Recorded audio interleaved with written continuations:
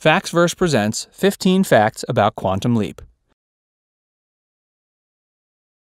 Before we get started, make sure you subscribe and click that notification bell so you don't miss a single video. Quantum Leap. For 5 seasons, from 1989 to 1993, physicist Dr. Sam Beckett graced our televisions while he leaped from person to person to right epic wrongs that have changed the course of world history. Scott Bakula played Dr. Beckett, and during each episode he ended up in a different person. On one episode, he was a pregnant woman, and on another, he was Lee Harvey Oswald. To help Dr. Beckett navigate the historical sequences, Beckett had his sidekick, Al. If you were a fan of this show, keep watching. Here are 15 facts about Quantum Leap that might shock you. 5 nights a week. Quantum Leap wasn't bringing in the ratings that the network hoped, so they did something very unprecedented. NBC aired the show 5 nights a week for 2 summers in a row, hoping to get more people watching. The daily shows brought in more fans and created a cult status. The people who watched the show called themselves Leapers, and they held conventions over the years. The Leapers even funded Dean Stockwell's, aka Al's, star on the Hollywood Walk of Fame. NBC canceled the show abruptly in 1993. The title of the show came from a physics book. Donald P. Bellisario is the man who created the show. He got the idea while reading a book called Coming of Age in the Milky Way. The book took man from looking at the stars to quantum physics and gave the history of everything. Donald says that the quantum leap is a physical thing that happens but can't be explained. Donald admits he never explained who was leaping Sam. Was it God? Was it fate? Donald believed that revealing whatever or whoever allowed Sam to leap would ruin the mystery of the show. I was reading a book called, I think it was called Coming of Age in the Milky Way, and it took man from the first time he looked up at the stars and all the way through to quantum physics. Dean Stockwell's film career helped him get his role on Quantum Leap. Before Quantum Leap, Dean Stockwell worked in movies and television for years. It was during the 80s that Dean's star shined its brightest. In 1986, he starred in Blue Velvet, which put him on the map. In 1988, he received an Oscar nomination for his role in Married to the Mob. Dean says that he was doing television for years, but people weren't interested in him. It was film that helped to change his career for the better. When Dean read the script for Quantum Leap, he knew right away he wanted a part. He says he knew immediately that the show was going to be a success. When Dean was cast, he says he hoped that the show would last a while. He hoped that the show would be on the air for 5 or 6 years. He says he had done around 60 films before landing the role of Al, and had nothing left to prove in film. The show ended up on the air for 4 years, and Dean says he was satisfied with that. Scott Bakula nailed his audition. The show's casting director called Scott Bakula to ask him to come audition for the role of Dr. Sam Beckett. The show's creator, Donald Bellisario, sat in on the audition. After Scott read for the part, he could barely contain his excitement. He thanked Scott for reading, and when Scott left, Donald closed the door. Immediately, he told the casting director that Scott was the guy for the part. He just didn't want to say it in front of Scott. During the same conversation, the casting director suggested that they hire Dean Stockwell to play Al. The director reminded Donald that Dean had just done Married to the Mob, and the film rejuvenated his career. Donald immediately agreed, and his 2 lead characters were set. Donald says he couldn't imagine any 2 people better to play the 2 roles. Animal rights activists loved the chimp episode. In the January 24, 1961 episode, The Wrong Stuff, Sam jumps into the body of a chimp that's trapped in a research lab and headed into space. Paul Brown was the writer of that particular episode, and he met with Jane Goodall, who was a primate expert.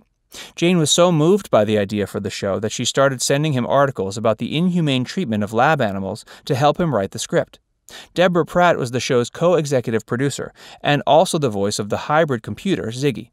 She was also an animal rights activist, and she asked Paul to show the inhumane treatment of animals on the show.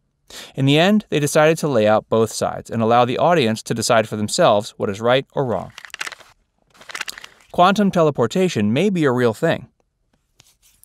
The phrase quantum leap was listed in the dictionary in 1956.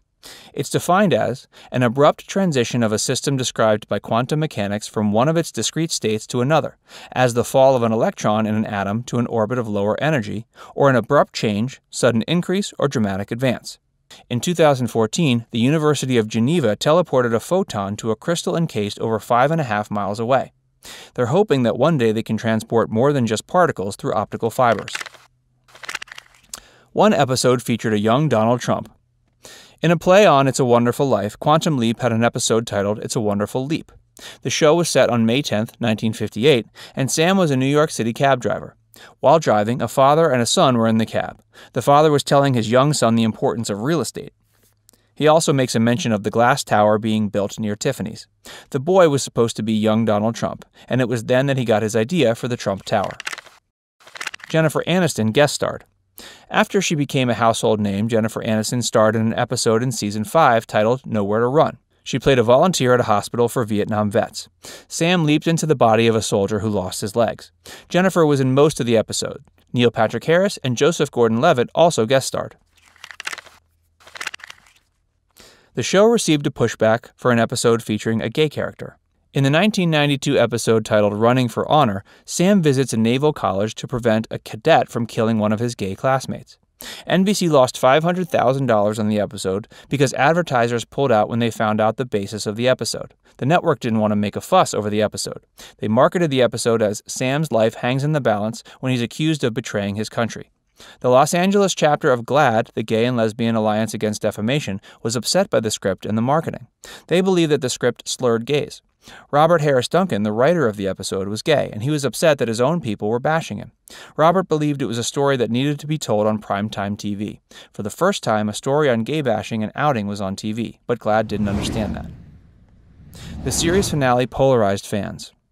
NBC never told the producers that the show wasn't being renewed for another season. Because of this, Donald Bellisario had to wrap the last episode of Season 5 as if they weren't coming back. In the episode, Sam decided to keep leaping instead of returning home. Unfortunately, some fans didn't like the ending.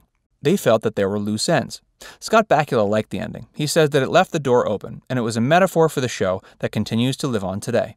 He says he likes the idea that Sam and Al are still out there. Donald Bellisario recreated his father's bar for the final episode. Al's bar in the series finale was actually a recreation of his father's bar. Donald used his memories of the bar and photographs to recreate every single detail right down to the taps on the bar. Donald says he did it as a tribute to his father and wanted to have a chance to sit down in his father's bar again. Fans turned Sam Beckett's name into an acronym. People often say WWJD, or what would Jesus do? Fans of the show would say WWSBD, or what would Sam Beckett do? Scott says he heard someone say it to him and he thought it was very sweet. Scott says the moment really stands out to him. Quantum Leap was novelized. From 1992 to 2000, Berkley published the show in a book form. There were 18 novels in total. Universal asked Berkley to hire writers like Ashley McConnell to write whatever they wanted. Ashley says the only feedback she got from Universal was to make sure that Sam and Al interact. Ashley's novel was the first one, entitled The Novel. Hers had historical stories like the falling of the Berlin Wall and Sam leaping into the body of a priest. The show was turned into a comic book series. Innovation Publishing obtained the rights from Universal to write a graphic novel, and they used different writers. The first comic was published in 1991, and it continued to be published until August 1993. The graphic novels tackled many of the most popular episodes and the ones with the most scandal. A reboot? Over the years, there have been rumblings about reboots. In 2002, Sci-Fi announced plans to develop a 2-hour Quantum Leap made-for-TV movie, but it never happened. 8 years later, Scott announced at Comic-Con they were working on a Quantum Leap movie script, and it was almost completed. Whether or not this will ever happen remains to be seen. Which of these facts was most surprising to you? Let us know in the comments. And be sure to subscribe to Factsverse for more great videos.